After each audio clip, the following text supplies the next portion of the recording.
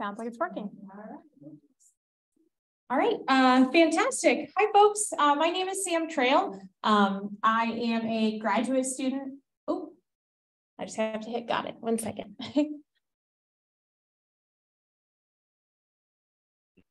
There we go. All right. So today I have the pleasure of talking with you guys about From Beach to the Sea, what we know about tiny turtles. So thank you so much for the invite. I'm really excited to be here. I'll talk for some time, but also we'll have plenty of time for questions as well.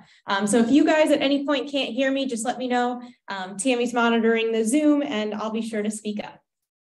All right, should we get started? Yeah. Let me to. There we go. Oops. Okay. We're skipping ahead. All right, now we've got it.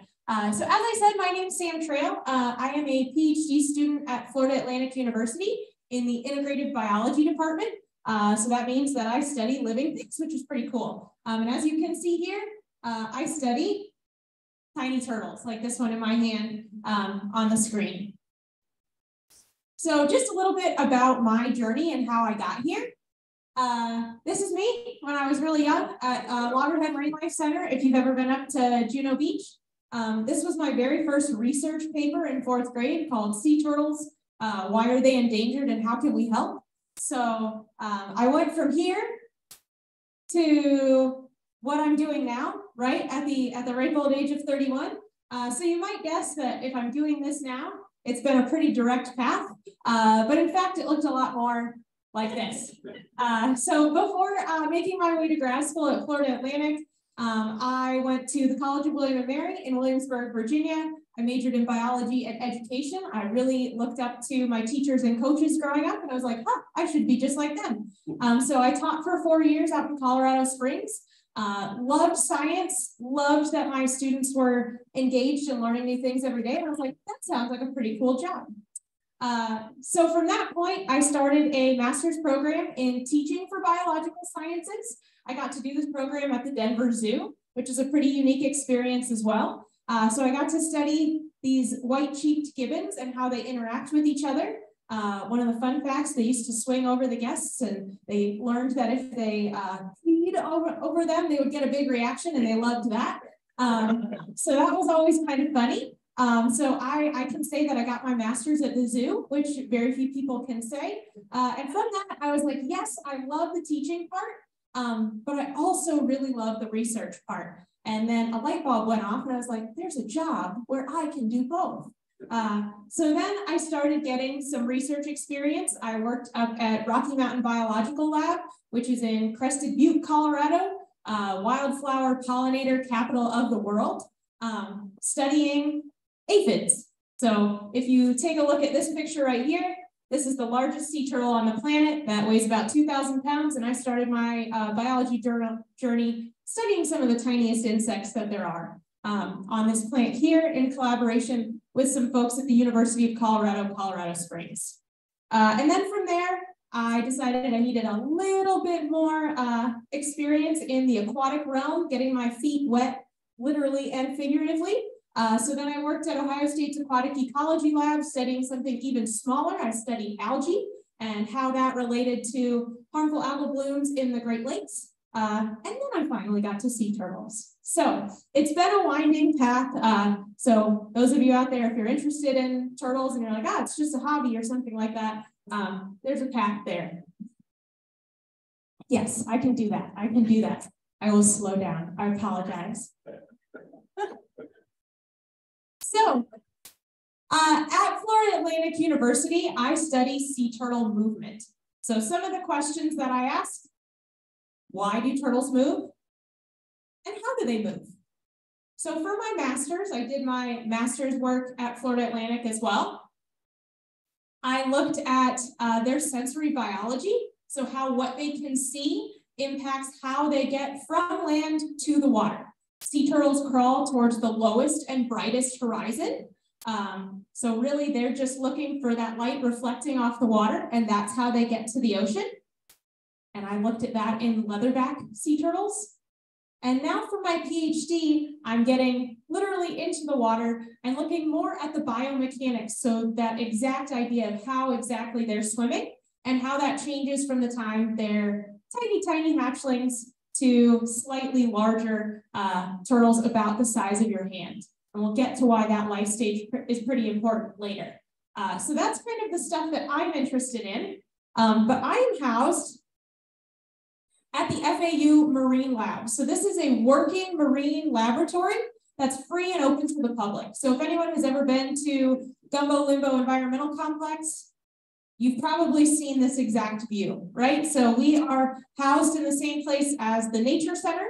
The city owns some of it. Gumbo Limbo Coastal Stewards owns some of it. And we have our kind of satellite campus there as well. So during the height of nesting season, you might see between 200 and 300 tiny turtles from our visitors gallery, where you can see this exact view. So today I'll focus a little bit on what we've been doing at the lab for the last about 20 years. So I can answer those questions, but also if you have some questions about what I just covered in my own research, I'm happy to answer those things as well. So sound good? Yeah? All right. Fantastic. So if I'm going to talk about sea turtles, let's get our foundation here. There are 7 species of sea turtles across the globe. So it's really easy if you want to study something, great, pick something where there's only 7 and then you can memorize them really quickly, right? So here are all their names. We do have Archelon here, which is an extinct species that was really large, but just putting into perspective how big these things are.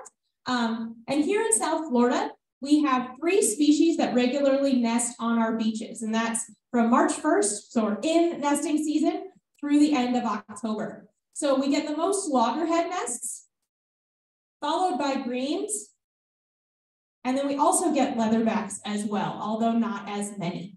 So if you ever see a nest here in South Florida, it's probably one of these 3 species, and I'll tell you what those look like on the beaches. But when we have them in the lab, oh, just kidding. We'll talk about nesting right now. So when they come onto the beach to nest, they crawl up at night. They'll pick a perfect spot in the sand, right? Mom will dig a body pit, and then she'll start depositing her eggs. So this was the front view. That's after she's dug a hole and thrown a lot of sand over her body and everywhere else. And then she starts depositing eggs. So this is the back view. So pretty amazing. They dig that hole. Imagine digging a perfect cylinder with your feet and not even looking at it. That's basically what these turtles are doing. And they're digging that hole about 3 to 4 feet down. And she'll deposit, this is a loggerhead turtle. She'll deposit between 80 and 120 eggs, depending on the species. Bigger turtles, bigger eggs, so fewer in the egg chamber. But that's a pretty rough estimate of all the species that we'll get here, somewhere between 80 and 120. And then she covers them back up, camouflages it real well, and crawls back into the water and says, "Good luck, little turtles," right? So she leaves those eggs on the beach. And then about 45 to 80 days later, depending on the species, also depending on the temperature, right? If you're cooking an egg for breakfast and you're in a hurry, crank it up, right? Same thing with turtles. The faster it is, or the hotter it is, the faster they will develop. The cooler it is, the slower they'll develop. So in about 45 to 80 days, quite a range, you'll get little hatchlings that are ready to head to the ocean themselves. These are little leatherback hatchling noses. So they'll all emerge together, come out of there, hopefully make it to the water. So just a little bit about their life cycle. We have those hatchlings. Then they become what are called post-hatchlings. And we'll talk about, this is a lot of the size that we'll see at the Marine Lab. And this is a really interesting life stage because we don't know where they spend their time, or for a long time we didn't, right? We saw them when they were this big on the beach. We saw them when they came back on the beach about this big. And then we said, well, I guess they're surviving, but we don't know where they're going. So this is a pretty mysterious life stage, and we'll talk about what we're doing at the Marine Lab to figure some of those things out. From then they become juveniles. So they went out into the open ocean, and then as juveniles, most species will start coming into closer waters, more coastal waters, now that they're big enough to not get eaten by all those predatory fish that are close there. Then they'll come back to their natal region or about the same area where they were laid as hatchlings or as eggs, and they will mate themselves. Mom will lay her nest on the beach. And then she'll do that a few times, usually skipping a few years in between. So she might deposit between 4 and 9, maybe 10 nests on a beach during a nesting season, and then she'll take a few years off. So that sounds exhausting to me, right? If we talk about 400 to 900 eggs. But the really interesting thing is they can't start doing that for 25 to 30 years. They don't reach maturity until that age. So they go off as tiny hatchlings, and then in 25 to 30 years later, they go, I guess I'll go home. And they figure out how to get home using Earth's magnetic field, which is pretty incredible. I had to use my GPS to get 15 minutes from my home to here. So turtles are pretty impressive. So they're excellent swimmers. They'll spend all this time, so we know a lot about our different life stages, right? Our hatchlings that we went through, our post-hatchlings that we don't know much about, juveniles, and adults. But when we have them at the marine lab, they're usually this size. So here are 3 species that we talked about before that we have in our lab. We have our loggerheads, which usually we describe as it kind of looks like they rolled in the mud, right? When they're tiny, they're almost all brown. And we can see they have these little kind of spiky parts on their shells. We can also identify, if we look really close, they have 1, 2, 3, 4, 5 lateral scoots. So that's a good way to tell it's a loggerhead. But if it's brown and spiky and it's in South Florida, probably a loggerhead. We also have our greens. You will notice it is not green. They get that name because as adults, they become vegetarians and even their insides turn green from eating all those plants. But when we see them, we kind of call them tuxedo turtles. They're dark on the top, almost black. They have 1, 2, 3, 4 lateral scoots, and that belly is bright white. So they will change color over time. This is a juvenile green. So same species. You can see they change color, which is pretty cool. And then probably the most obvious, we have our leatherback in the center.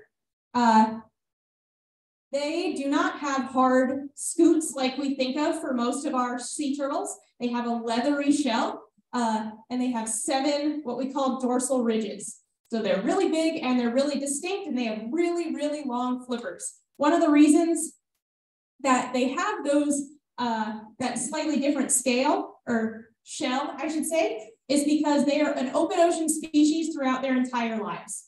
And they're really, really deep divers. So if they dove to those depths, that shell wouldn't do very well, right? So it's able to bend and move around as they're diving almost a mile below the surface, which is pretty incredible. Eating nothing but gelatinous things. So think jellyfish, salps. They get to be close to 2,000 pounds, some of them. And we get all 3 of these species in the marine lab. We're the only facility in the world right now that raises leatherback hatchlings. We'll talk about why that's so difficult and why we're able to do it a little bit further across. But if you would like to come visit us after this, you're so engaged that you want to come back and hear me and see me covered in fish food and stuff like that, we'll start bringing the leatherbacks in the beginning of June is usually when they start hatching out, and you can see them in the lab. So we get access to these nests and we bring in these hatchlings from beaches in up in Juno Beach and up in Boca Raton, Florida. So let me play that animation one more time. So we collaborate with Loggerhead Marine Life Center because we don't get a lot of leatherback nests down here in Boca. So we need to sample from a larger area. There we go. And you can see we are one of the most densely nested beaches in all of North America. So all of these dots are turtle nests. The different colors represent different species. So lots and lots of loggerheads, like I said before, sprinkled in with some greens and even fewer leatherbacks. But still, think about trying to put your towel down, right?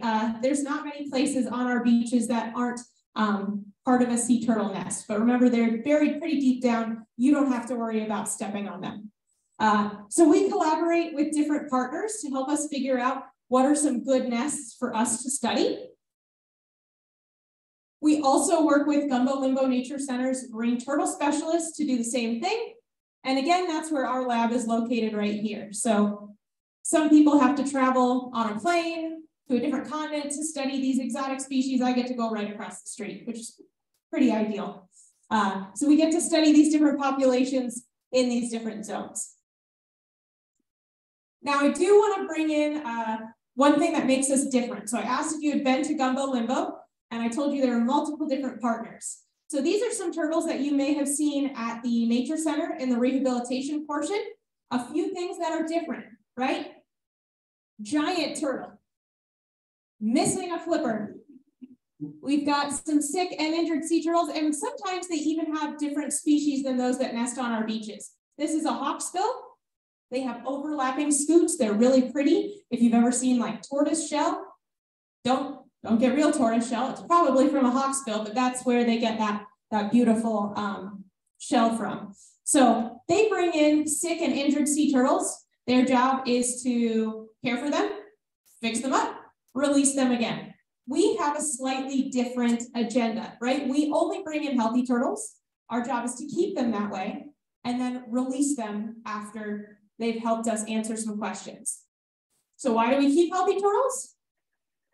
Well, we're trying to learn things about them, right? It's really hard to protect something, really hard to conserve something that you don't know much about. So we bring in those healthy turtles to figure out what's normal, so that way we can continue to conserve and protect those normal ones, not just the ones that are sick and injured. So these are all pictures from our lab. This is me, right?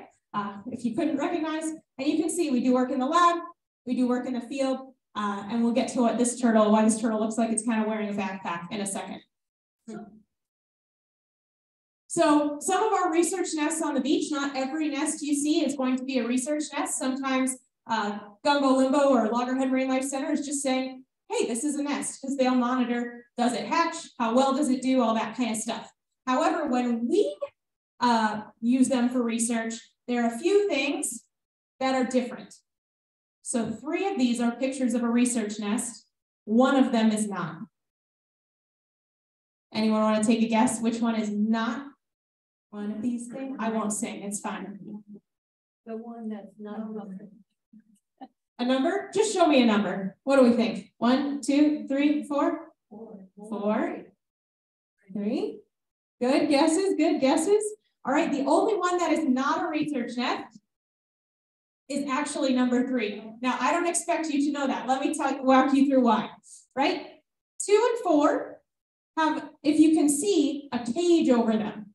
All right, so when those nests get close to hatching out, if we need to bring in turtles, we have to make sure we get turtles, right? So we put that cage on. Not only does it help protect them from predators, but when that nest hatches out, we have someone go at sunset, check the nest, someone go at midnight, check the nest, someone go at sunrise and check the nest. No hatchlings, we open that cage, so if any come out in the middle of the day, they can crawl to the water. But most of the time, just like mom comes up and lays her eggs at night, babies are gonna come out at night. We think it's a temperature dependent thing. They'll wait until the sand cools. So if you're lucky enough to go to the beach on a rainy day, sometimes you can see baby turtles coming out of the nest because they think it's nighttime because that sand is cooled. None of them are hatching out quite yet. So don't go out in this weather tonight. That's not what I'm telling you to do. But that cage is a good indicator that that's a research nest, right? Someone wants to collect those hatchlings. It's us. It's us, sorry. Now the only other one, this one's harder, but if you count the stakes, 1, 2, 3, 4, compared to 1, 2, 3. Now, that back stake is really important because that back stake is going to have 2 letters on it and a few other things. But the 2 letters I want you to keep in mind are DL, and that stands for data logger. And that's what a data logger is. So a research nest will put one of these in the clutch. So after mom deposits the eggs, we'll insert that in the clutch. You can think of it as a fancy thermometer, okay? It's going to record the temperature of the nest every 15 minutes, the entire time those eggs are in there. So it's going to store that. We might be wondering, why is that important to know the temperature of the nest? Well, sea turtles do not have X and Y chromosomes. So actually what determines if they become males and females is the temperature of the nest. So if you can, a good way to remember this We say hot chicks, cool dudes, okay? So the warmer the nest, the more females you're gonna get, the cooler the nest, the more males that you're going to get. So here in South Florida, in the summer when nesting season is, I think we get more males or females?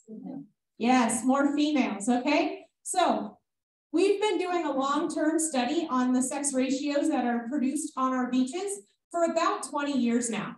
And I always love to tell this story because the director of the Marine Lab, my advisor, Dr. Jeanette Weineken, started this study thinking, hey, let's find a baseline for South Florida. We'll put these data loggers in, get an idea of how many males and females, but other things can impact it, right? Moisture, other sand grain size. There are a few other things, but we simplify it for temperature.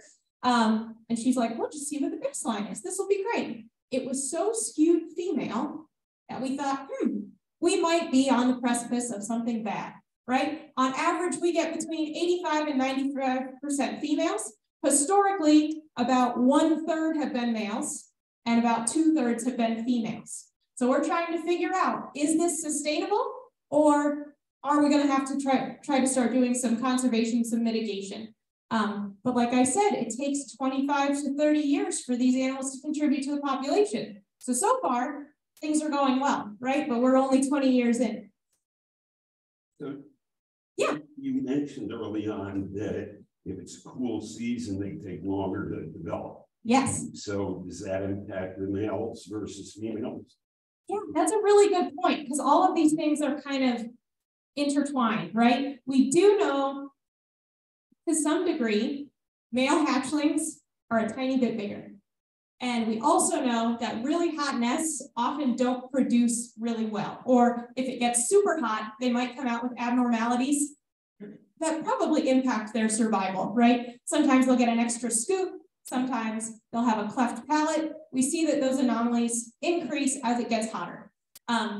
So yes, I would guess those males that do come out, they're big, they're chunky, they're probably doing well compared to those females. But if we look at our data here, it's so skewed, males and females. So this is the data that we've collected over 20 years. This is just loggerheads. So this is the species that we get the most of between 2005 and 2006. 1 year we did greens, 1 year we did leatherbacks. We've been doing all three for about the last 3 years. But you can see some years we don't find a single male. Now we've modeled it and we think that if every 4 years we average about 25% males, we'll probably be okay.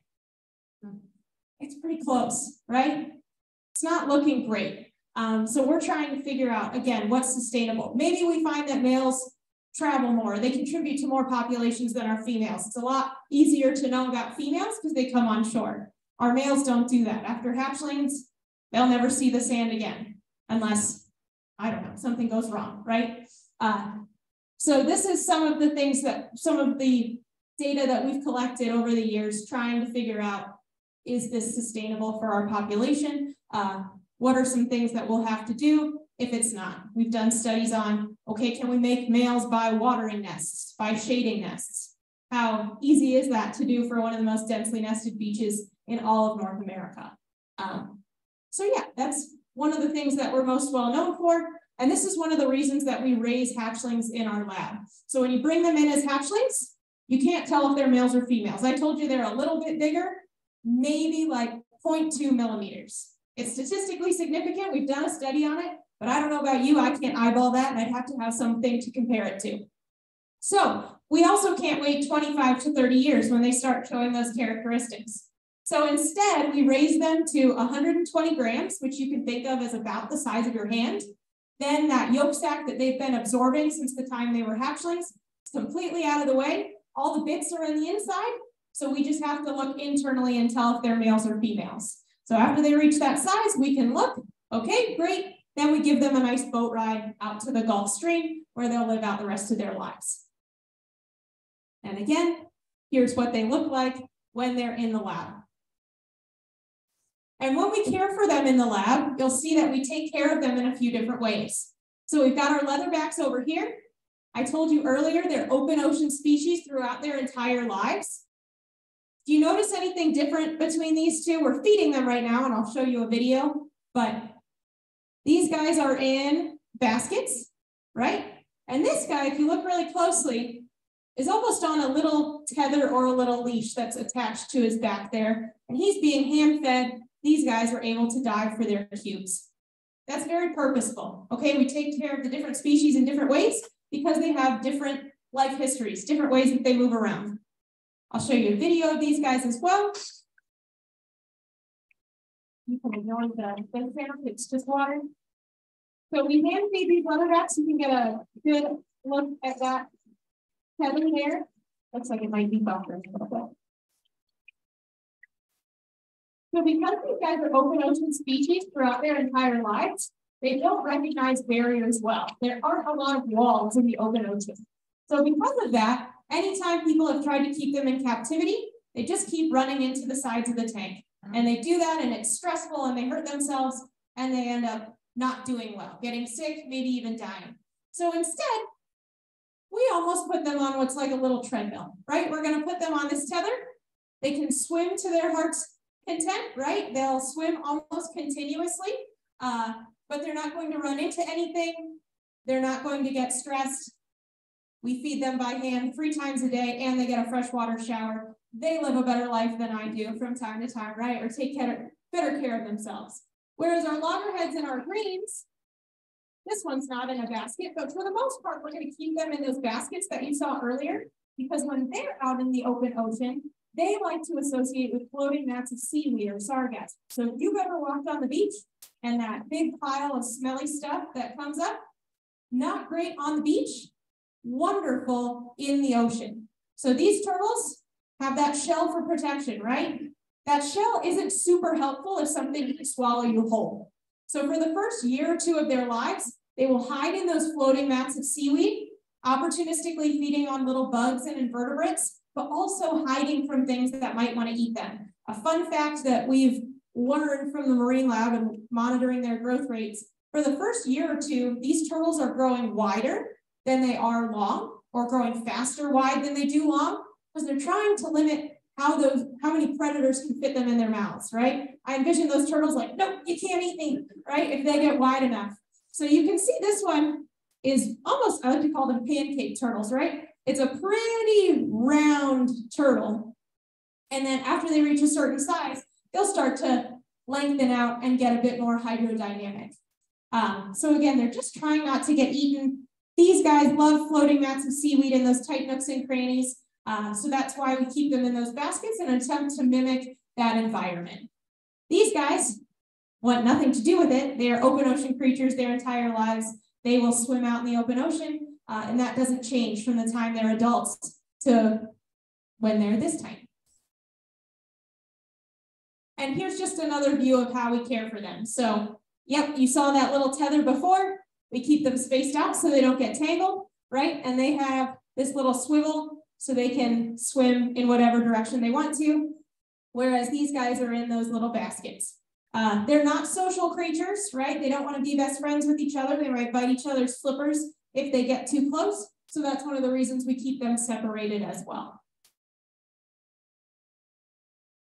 And then, like I said, after their brief stay with us, once they reach 120 grams, we give them a nice boat ride out to the Gulf Stream. So that current that's to our east, right, where that ocean is, varies. Sometimes it's 7 miles offshore. Sometimes it's up to 18 miles offshore. We make sure to get them in that current, and then we release them. So again, we bring in healthy turtles. We release those healthy turtles as well. You just release them so they can swim. That's the natural tendency. Yeah, great question. Great question. So you might have seen maybe like a sea turtle release on the beach. Yeah. So as hatchlings, great, fantastic. They're in the middle of what's called their frenzy stage. So think of if you were a baby newly born and instead of, you can't crawl, you can't do anything, you came out sprinting. That's what turtles do, okay? So they're still absorbing that yolk sac for 24 to 48 hours. They're just going. They don't have to stop to eat or anything.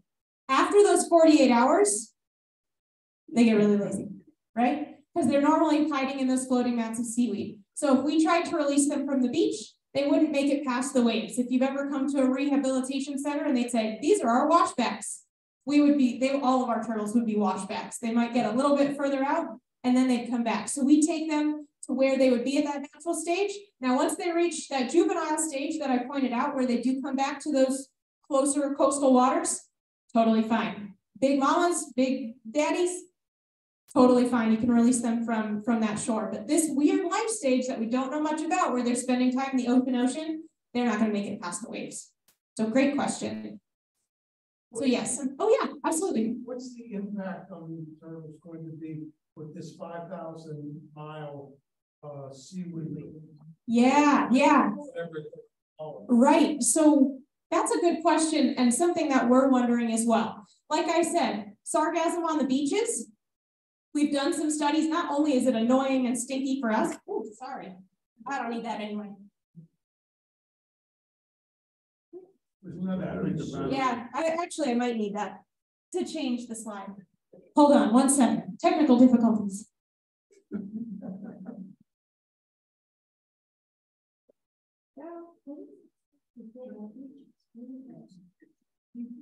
All right. So yeah, let's talk about that seaweed. Let's talk about that sargassum.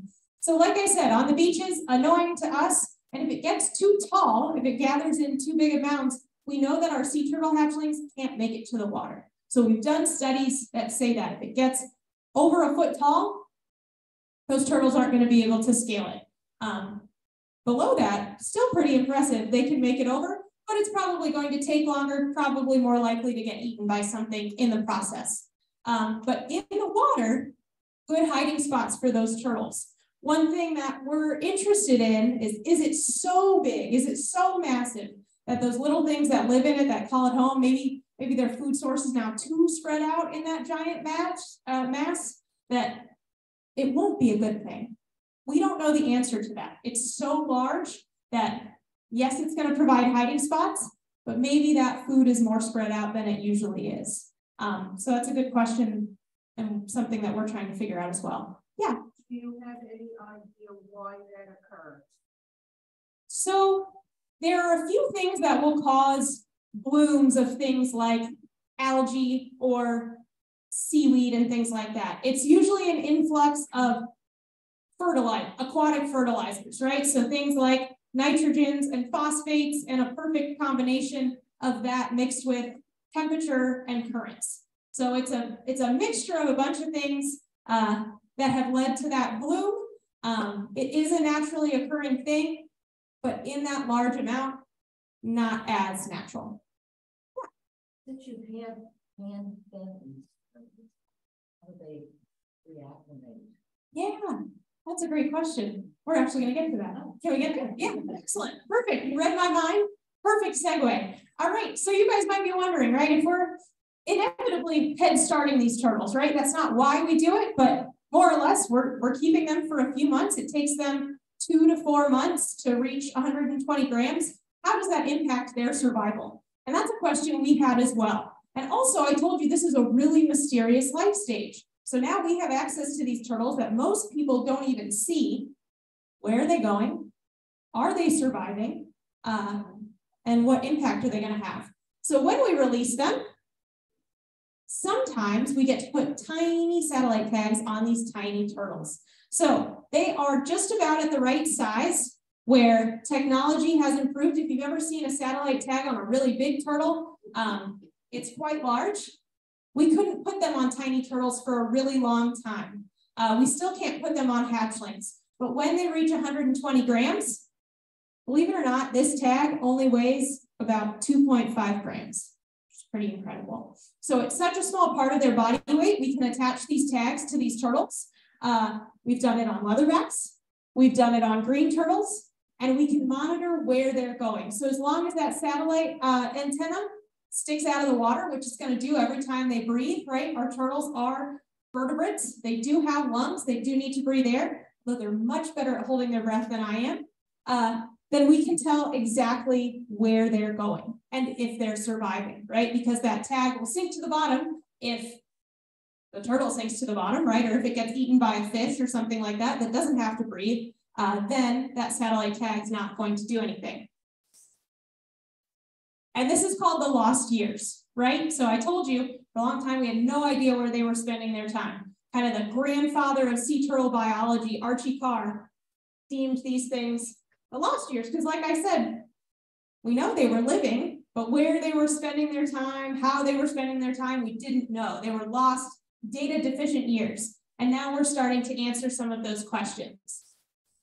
So this is a paper that came out, I believe in 2016, collaborators from our lab.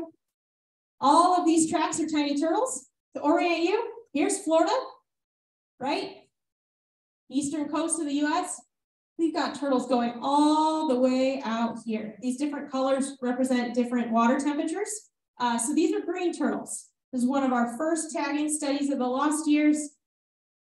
They swim for hundreds and thousands of miles, right? Sometimes they catch a little, catch a ride on that current that's taking them this way out to the Sargasso Sea. But we know when we compare that data to passive drifters, so we'll put out these turtles, and then we'll put out a similar tag, but on something that's just going to float with the currents, and they don't go the same places. Sometimes they do, but inevitably something changes. So we know that there is some active dispersal as well, and that's something we're actively studying. We should have a grad student who studies how sea turtles swim, right? It's me, right? So that's one of the questions that we're answering. So this is where our greens went a couple years ago. I do have some data from this past season of our loggerheads. So we partnered with Upwell Turtles. They do a lot of this tagging. We tagged 4 different loggerheads, and you'll see where each of them go, right? We started here in Florida. In 4 weeks, they had made it this far. 8 weeks, they had made it all the way out here. And 10 weeks, they made it all the way out here. Now, you may have noticed we started with 4 dots. How many do we end with? We ended with 3. Now, before we get sad, these tags are created to fall off, right? These turtles are growing very, very fast. And that tag is going to pop off at some given time. They're supposed to stay on for about 12 weeks. So maybe that tag fell off, maybe that turtle got eaten, right? After 10 weeks, there's no way for us to know, right? Once it stops tracking. But one thing we do know is if these turtles are surviving 10, 12, sometimes 2 months that we've seen on some of those other tracks, they're doing okay. They're finding that food. They're doing what they need to do. They're living. And we estimate when they leave the beach, about 1 in 1,000 will survive to adulthood. 1 in 1,000. Mm-hmm. So 75% after 10 weeks, better odds than what they had naturally, at least what we think, right? How far out in the ocean is that? Are they midway between Europe and the States? Or yes, more or less. I wish I should have included a full thing. So if you look at the Atlantic Ocean and you look at those currents, right kind of in the middle between the US and the west coast of Africa is what's called the Sargasso Sea. So we see like a gyre or a current going in a circle. Sargasso, that's where that sargassum comes from. And a lot of times they'll go in that little current, they'll go off in little gyres, do what they need to do, come back in it. So yeah, hundreds of miles with some help from the current, right? And then as adults, they'll make the trip back. Sometimes we'll see them once they reach adulthood, go up here in colder waters to forage before coming back down here. And it's not like the same turtles from the same nesting beach always go the same places to forage, which is also very interesting. So that's some of the work that we've done to track these turtles during those lost years and how we know that even though we're making their lives pretty easy in the lab, they're able to take care of themselves once they get out here. Any other questions about that portion of things? I have a question. Yes, I have. I'll see. You have a question? Oh, yes. Yeah, go ahead, and then I'll come right back to you. Do they return to the place they were born to lay eggs for their future? Yes. So yes, with an asterisk. So the question was, do they return to the same beach where they were laid as eggs to lay their own eggs? That's something called natal homing. And yes, sea turtles exhibit natal homing. We think they come back to the same nesting region. Now, when we say the same nesting beach, a lot of times people think, okay, this nest was laid on, you know, outside my patio, and they'll come back 25 to 30 years later. By nesting beach, that beach could be 100 miles, right? Could be closer to 250 miles. Some turtles, our leatherbacks, have a broader idea of what a nesting beach is. They could be hundreds of miles apart, but still return to like Florida or the East Coast of the US, whereas some of our other species, like our loggerheads, might be a little bit more consistent. That range is a little bit closer to tens to hundreds of miles. But yes, we try to give the caveat of it depends on what your definition of a beach is, but yes, they'll come back to the same area, and we know that they can do that based on Earth's magnetic field. It's not only, if anyone's interested in the literature, Ken Lohman at the University of North Carolina has done a lot of great work. We've collaborated with him on it and stuff, but we know that in whatever, we don't know where it is, but they know that they can navigate as if they have a compass, but also as if they have a GPS. So not only can they determine, this is probably north, but they can also say, latitude, longitude, I want to go here, which is pretty cool.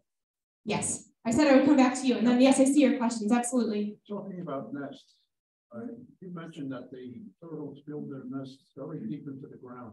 Yeah. Well, how do you have devices that can figure out where they are?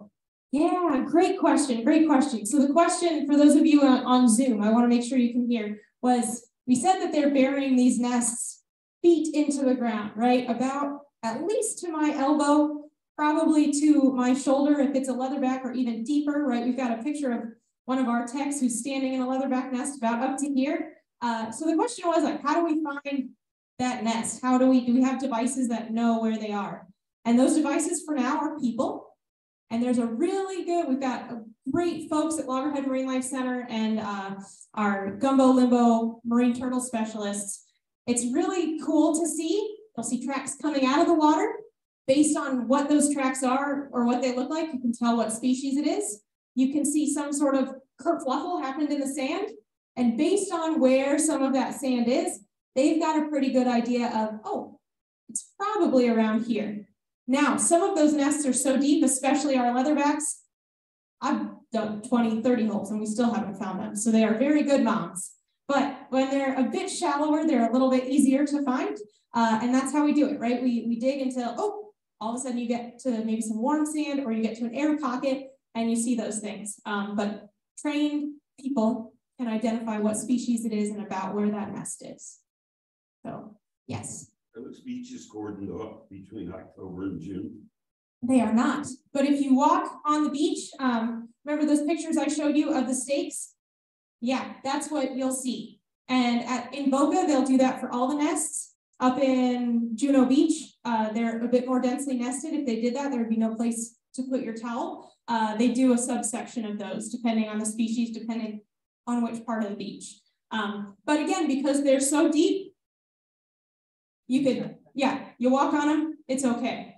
Now, if we have like a big erosion event or something like that, then nests can be exposed and all those things, but you don't really need to worry. Try not to dig really deep holes. Or if you do dig holes, be sure to cover them up, because that could be bad for moms and little hatchlings. But yeah, you don't have to worry about those things. These little guys can break their way all the way up to the sand. Yeah. So they exhibit what the question was, can they break through their little egg and crawl all the way up there? Yes, and they do it kind of by working together. So they'll hatch out of their eggs. We call it synchronized emergence. So they might hatch out at different times, but then all at once, they'll decide to crawl out together. So we think maybe that's for a few reasons. Maybe it's easier to get out of the sand when 100 of your siblings are helping you to go in the same direction. We also think it has something to do with what we call predator swamping, right? If you're the only tiny thing making it to the water, you are easy pickings for a bird, something like that. If there's 100 of you, one of you might get eaten, right? But the 99 might make it. So we think there's a few different reasons behind that. But yeah, we've been doing some studies as well to figure out, how do they know it's time to go, right? Are they elbowing each other through the eggs? Like, hey, time to get out of here. And we don't have any definitive answers yet. Maybe it's mechanical stimulation. They do vocalize as well. But we're trying to figure out what some of those cues are. Yes. What Do you know what the impact of the temperature raising in the oceans is going to be on the various types of turtles that you're working with? Yes, yes. So as question was, how will increasing temperatures of the oceans, how will that have an impact on sea turtles? And there's a few different ways. Obviously, we've talked about the impacts of a warmer beach, right? How that will impact the development of those turtles in the eggs, that kind of stuff. Now, warmer waters could, that's going to affect productivity depending on what those turtles are eating. We've seen that in some populations that we call it a remigration interval. I told you they come back every 2 to 3 years to lay their eggs. We're seeing in some populations, the Pacific leatherback thing looks like that. That remigration interval is getting bigger and bigger. We think maybe it's because they're not getting the same amount of nutrients. Things have changed. It's really expensive to lay hundreds of eggs. So you have to make sure you get enough resources before you make that hundreds of mile journey and then deposit all those eggs.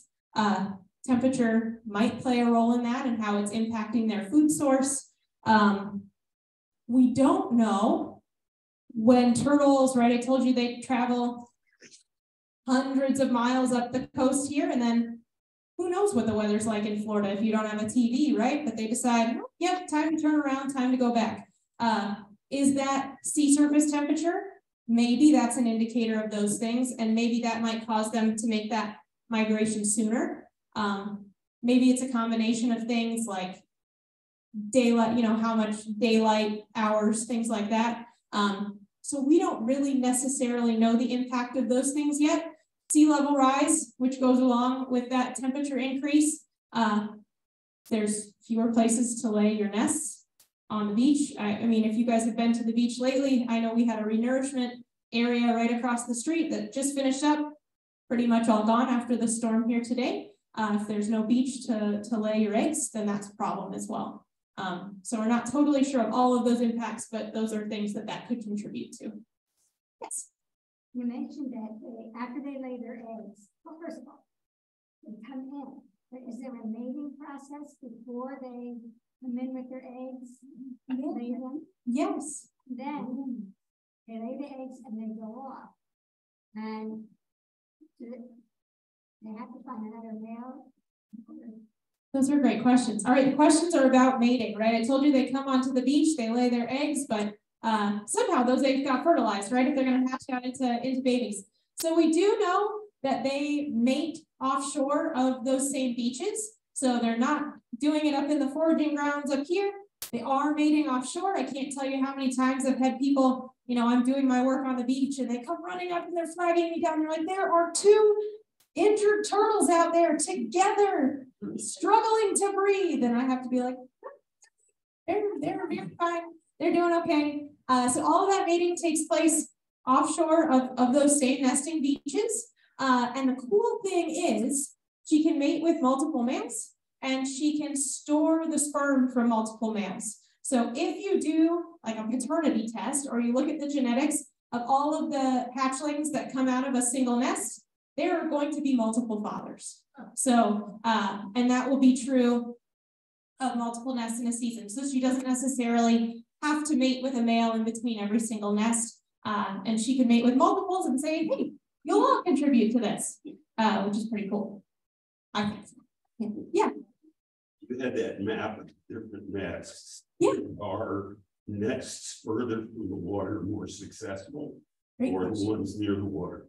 We'll go back because it's a good representation of what we have here.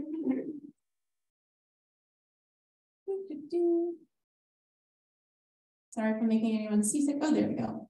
Okay. So the question was, depending on how close to the water or close to the dune, does that determine the success of the nest or have any impact on those things? Yes, in a few different ways. So if we get a nest that's close to the water, it might get washed over a few times. A few times is fine. If it gets inundated, remember these are porous eggs. Oxygen's got to come in and out for them to survive. Those embryos can inevitably drown if they get too wet. So too close to the water, not a great thing. But if you're close enough to get washed over a few times, maybe you'll get some buoys because moisture is going to help cool down the nest as well. If you're up around the dune, gonna be really dry. Maybe you get some shade from the dune. Maybe you don't, right? So that will help keep you dry, but it also might make you more exposed to the elements. We also see some cool trends between species. We get lots of loggerhead nests. They tend to be lazy sometimes. They're mostly going to nest mid-beach. If we ever get nests that are really close to the water, there's a good chance it's a loggerhead. Our greens nest pretty much right up next to the dune. We've had some that have, it looks like the dune's going to cave in on them and they're like, nope, this is great. This is perfect. This is right where I want to lay my nest. And then our leatherbacks are somewhere in between. Very rarely do they nest right next to the water, but they're not all the way up in the dune as well. So yes and no. Could be a good thing, could be a bad thing. We've also looked at, do certain moms prefer different parts of the beach? Not really. Yes. Do they have an innate sense of where they should be for safety? Where they should be for safety in the water, on the beach? On the beach. Have a sense Of safety for like the moms? Like what's a good? Yeah. So I don't know if it's an innate sense of safety, but we do see a few things. Our turtles can get spooked. We could have made this graph even more, or this map even more covered in symbols if we also put in what we call false crawls. And you might even, I think they might even be on here, some of these triangles. So a false crawl is a turtle came up, went back into the water without laying her eggs. A few things could happen, right? Maybe she comes up, she's like, nah, this is not it. This is not where I want to deposit my eggs. Maybe she got spooked. We know that lighting is something that can spook our turtles or can also disorient our turtles. So do they crawl towards the lowest and brightest horizon? If you don't turn your lights off and you live on the beach, that can be a major deterrent, or your hatchlings can crawl that way. But once they decide to start laying their eggs, once they've dug a good egg chamber and they're already depositing those eggs, it's going to take a lot to spook that turtle and go back into the water. Once she starts, almost like they go into what's been deemed like a trance of some sort. They're going to finish what they're doing, and then they're going to go back. So some of that decision making of, is this safe? Is this a good beach? Is done when she first comes up, or when she first starts digging that body pit for herself, but not after she's started depositing those eggs, or very rarely. Does that answer your question? Yes. Thank you. Yeah, of course. Yeah. How big are the turtles that are coming on the beach to lay their eggs? Yeah, great question. I want to give you a visual here. These are tiny turtles. Very first. So many animations. So sorry for, oh, there we go. Okay, so largest turtle, leatherback, could be about 6 feet long, sometimes 7 feet long. I've seen 800 pounds. Supposedly some can make it up to 2,000 pounds, right? Probably closer to 1,000 is more accurate of them as a whole. So that could be one. Our loggerheads, 3.5 feet, but still weighing about 350 pounds. And then our greens, a little bit bigger, 4.5 feet. You really can't miss them if you're. Yeah, you'd be surprised though, right?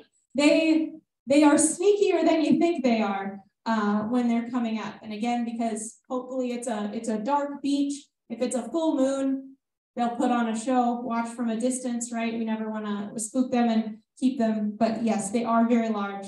And you'll be able to see them.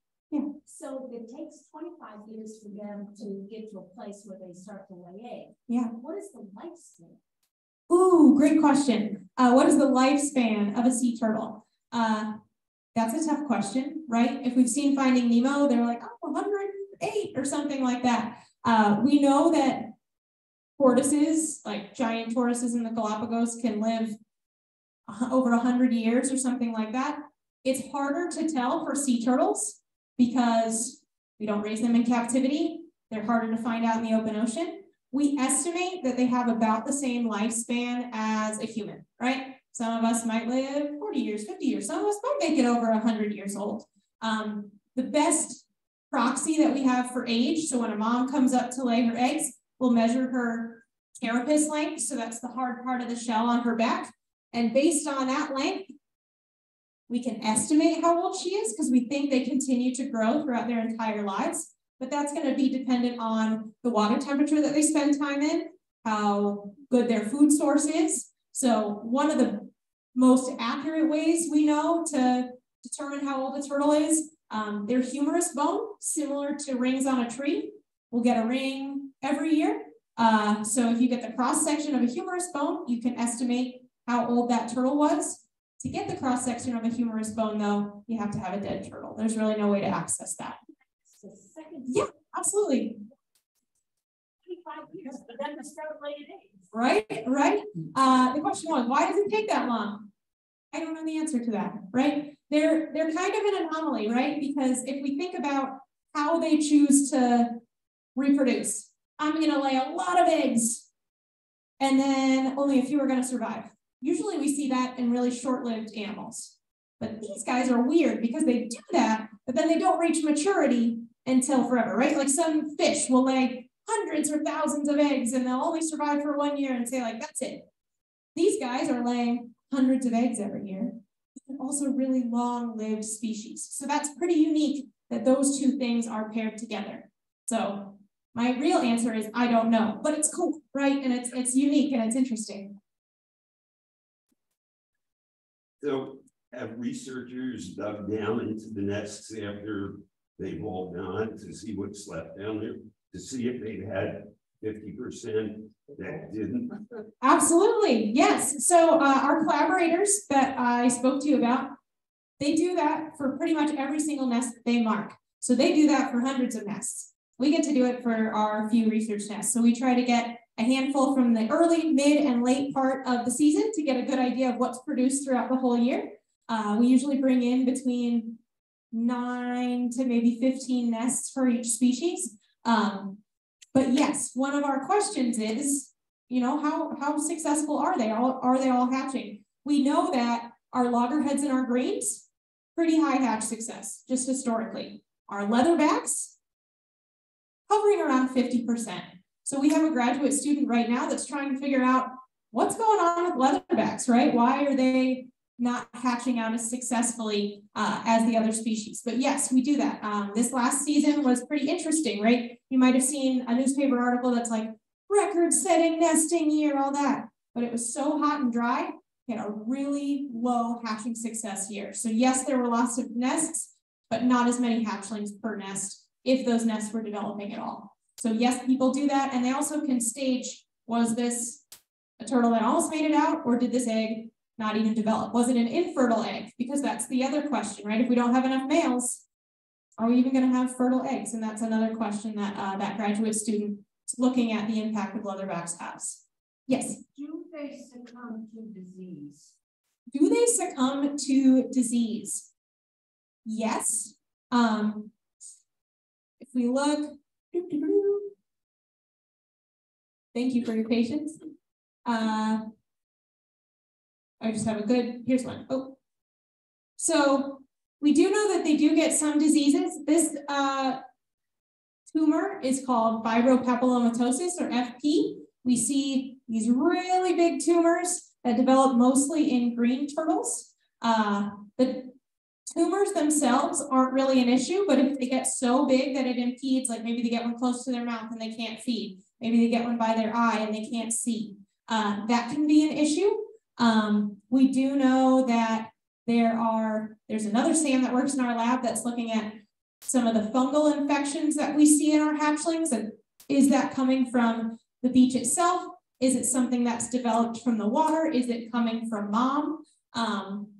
So the answer is yes, but it's a little bit hard to diagnose. And again, we bring in healthy turtles if that's what we're trying to do, right? As much as we can tell, and our job is to keep them that way. So at least in the marine lab, not a common occurrence.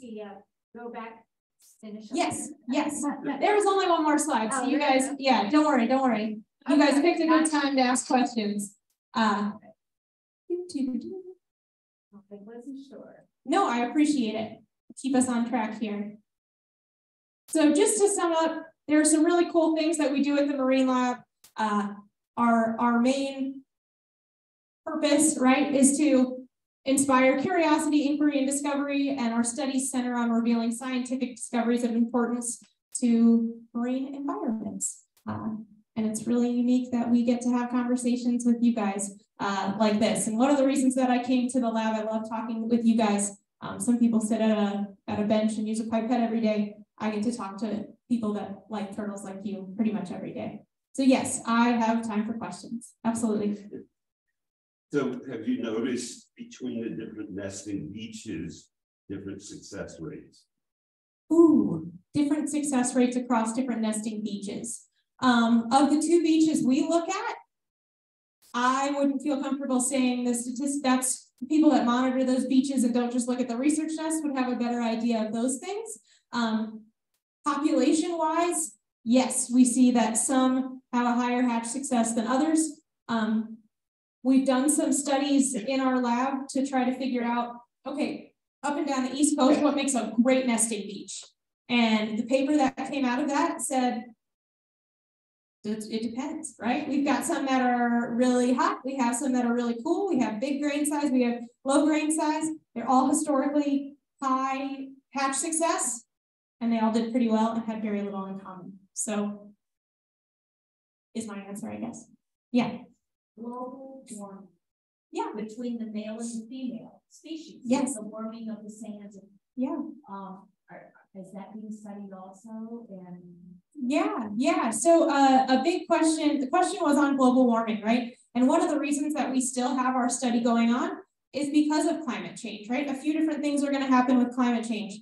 Yes, we're going to get warmer beaches. I don't know what your feelings are on climate change from our last 20 years. Our beaches are getting, our beaches have gotten warmer over those 20 years. So that data we're going on, that's happening. Climate change could mean more extreme storms, right? So maybe that'll cool down nests, but maybe that'll also wash out nests. So there are a lot of impacts, and that's part of what we're doing here. So we monitor not only temperature, but that daily rainfall and all that kind of stuff to get an idea of what's going to be the normal or the new normal. Yeah. Question for you. You go out at night and you see the turtles nesting. Yeah. That's how you get your measurements. Are they skittish, or how long does that process take that you actually get to see the turtles? And then is the public allowed to see the turtles or just happen upon it?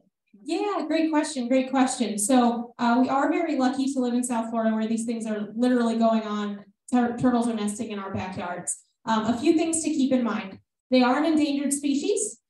So you are required by law to keep a safe distance and not spook them in any way, right? I have a permit in order to do what I do. If we happen across a turtle, and a lot of what we do, right, as the title suggests, I work with tiny turtles, but to get tiny turtles, we have to know where the big turtles were at some point in time.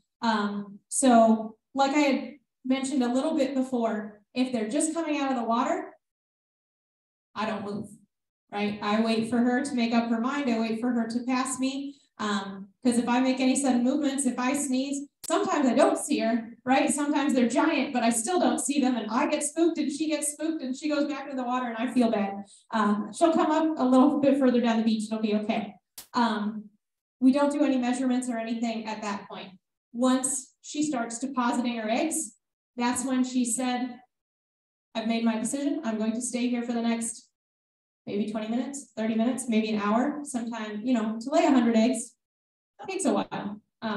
So that's when usually people, if it's us or if it's our collaborators, are taking those measurements, making those things during that time, or better yet, not necessarily when she's laying those eggs. If it's something more invasive, maybe when she's trying to cover those eggs back up again. And then can you repeat to the people on Zoom about the Marine Lab and when people can visit? Yes, absolutely. So if you didn't get all of your fill on turtles here tonight, the FAU Marine Lab is located at the Gumbo Limbo Environmental Complex. So if you put Gumbo Limbo in your phone on A1A, right now we don't have any turtles. They've all reached that size of your hand. They've been released, but there are already eggs on the beach right now that are developing. So I would come back if you really want to see turtles. Early June is when we'll start bringing in those leatherbacks. And that would be a good time. And after June, usually June through the end of March, we always have turtles. These are kind of the 2 months where I get to come talk to people like you because I don't have to be in the lab. But yes, we're right off of A1A between Palmetto and Spanish River. Yeah. See, my navigation's not that bad. Not as good as a turtle, but yeah. I have great hope for the turtles because your enthusiasm. Thank you so much. Thank you so much. You know, I appreciate it. But this has been so amazing, fantastic. I appreciate that so much. Yeah, I think enthusiasm is contagious, so that's good. That's great to hear. You're great. Thank you. Thank you. Well, thank you guys all so much for being here. I couldn't do it without your talking. Yeah, you mentioned that they can navigate with like a GPS like way. Yeah. How do they know that? So, like how do researchers know that, or how do turtles? How are they able to tell that? Yes. So there are some pretty cool studies. They build this cube, right? And they send electrical current one way, giving them the exact magnetic address of like your latitude, and the other way for your longitude, because the magnetic field, you have intensity and inclination angle, which serve similar to latitude and longitude, not those great 90-degree angles necessarily. But we know that if we give them a certain magnetic signature, they swim one direction. If instead we tell them, oh, you're not actually in Florida, you're out in the middle of here, then they all swim in a different direction. So yeah, it's pretty cool. And I'm oversimplifying. And if Ken was watching this right now, I'm so sorry because I've probably oversimplified things. But yeah, it's pretty cool stuff to see how they're changing those things, and how if you think you're here, you'll swim this way. And if you think you're here, you'll swim a different way. Okay, so you create an artificial magnetic field and see how they react. Yeah. And do you shield the real magnetic field when they do this stuff? Yes. So they find, my understanding is they find an area, a very specific area where they can do those things. I'll send you the paper. If you give me your email address, I'll send you the paper. I'm curious how you set up the conditions to test something like that. Yeah, yeah. I helped them build the cube last summer. It's pretty intense, but it's good stuff. That's true with a lot of species, like the swallows coming back to Toronto, the butterflies always coming back or nesting in certain places. Yeah, we know that, right? We know that some of them definitely have a compass, and we know that some of them can do that, right? Some of our butterflies, they fly back to a place they've never even been before, right? At least our turtles have been there when they were this big before coming back 25 to 30 years later. But yeah, animals are pretty incredible. Make me feel bad about using my GPS every time. Yeah. Has there been tracking on a turtle that actually has stayed on for 25 years and that you can track it when it comes back? Great question. Great question. So have we tracked a turtle, hatchling goes into the water, comes back 25 to 30 years later, and we can say, yes, look, it came back to the same beach it was laid on? No. Are we trying to do that? So like I said, tiny turtles require tiny tags. We haven't made them tiny enough for hatchling yet. But what we can do, we can take a tiny little skin biopsy when they come out. We can get the genetic material of that, and we can test a mom when they come back later. So there are some ways that we're trying to do it. Has anyone done it yet? No, but fingers crossed. So the reason that we know they're coming back to the same nesting beach or general region is based on genetics. Yeah. So because they're endangered, are there laws now where hotels and apartments need to turn their lights off at night? Yes, it's difficult to enforce. But yes, every time I'm walking on the beach with my bucket, right, instead of calling me turtle girl, which seems appropriate, I've been deemed bucket girl, which seems less appropriate, but I do have a bucket. So when I'm out there, anytime I see one, I'll take a picture, I'll send it to FWC and say, hey, these lights are on.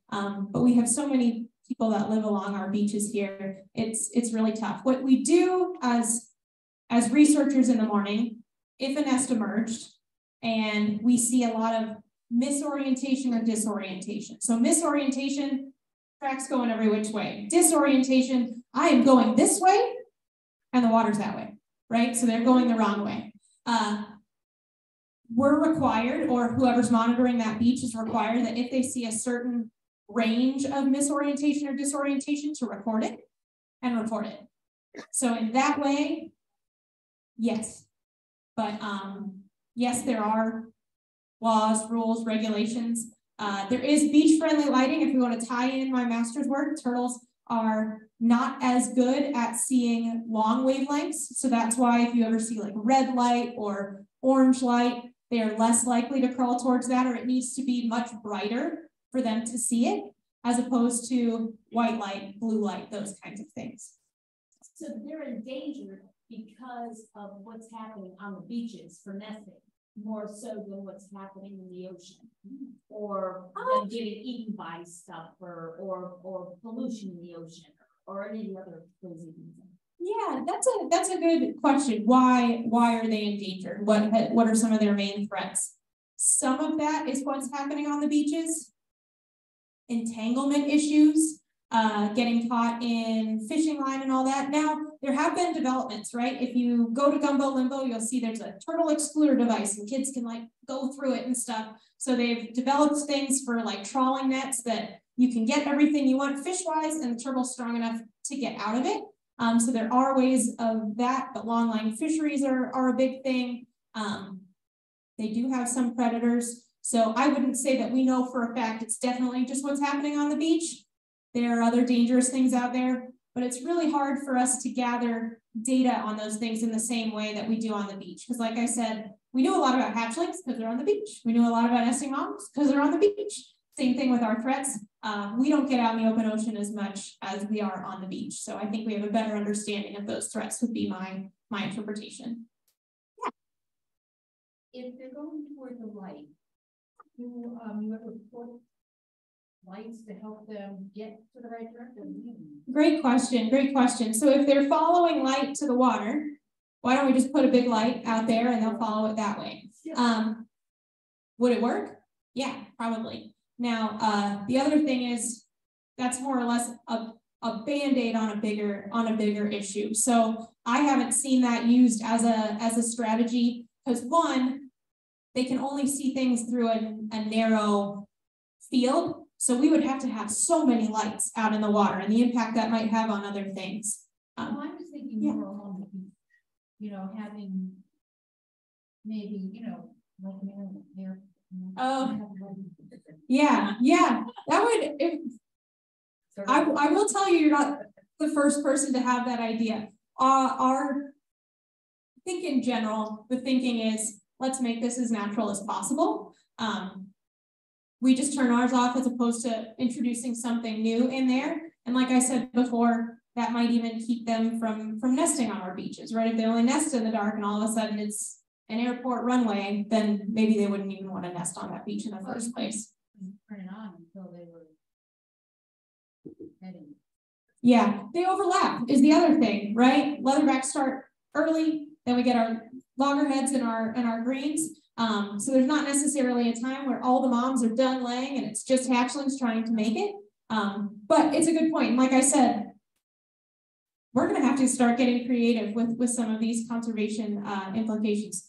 We've been watering nests with watering cans. I wouldn't put it past us to put a runway for turtles as well.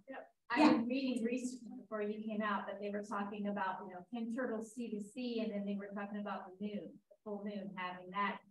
That they more turtles go out when it's a full moon. Yes, that is that's my master's work. You just read my published article. Thank you. Yeah, so it's not necessarily the full moon itself. So we might think, oh, turtles crawl towards the moon, right? But remember, the moon moves. So if the moon is over the land, that's going to cause a problem. Our turtles are actually going to sample a really wide, but not very high subset of the horizon.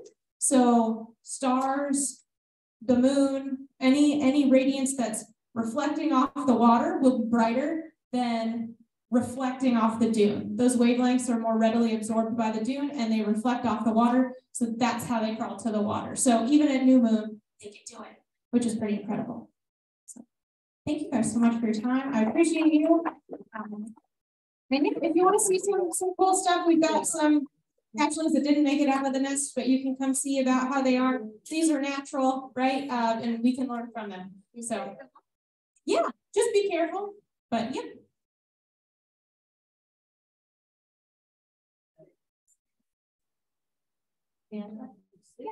It's see-through, well, right? It's not. It's about living. So there's a really cool study that has to do with Earth's magnetic field and finding that if they're laid on the Dapplesing line of bladder, they're actually more genetically similar than theirs closer to the state of I think that's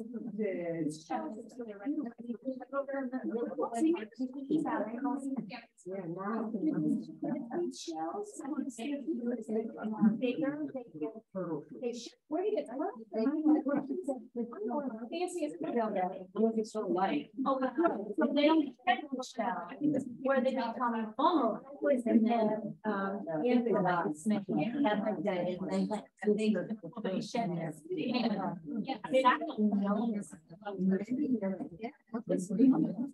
yeah, I want to just see what it looks like.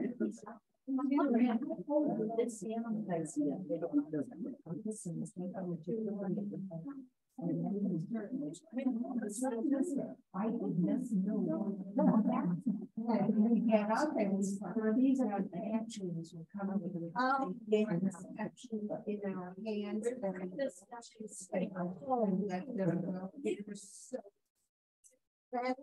Yeah, it's amazing. It's the same things here.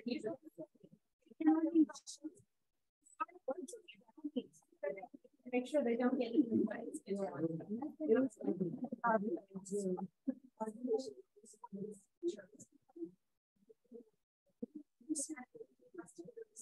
but there are some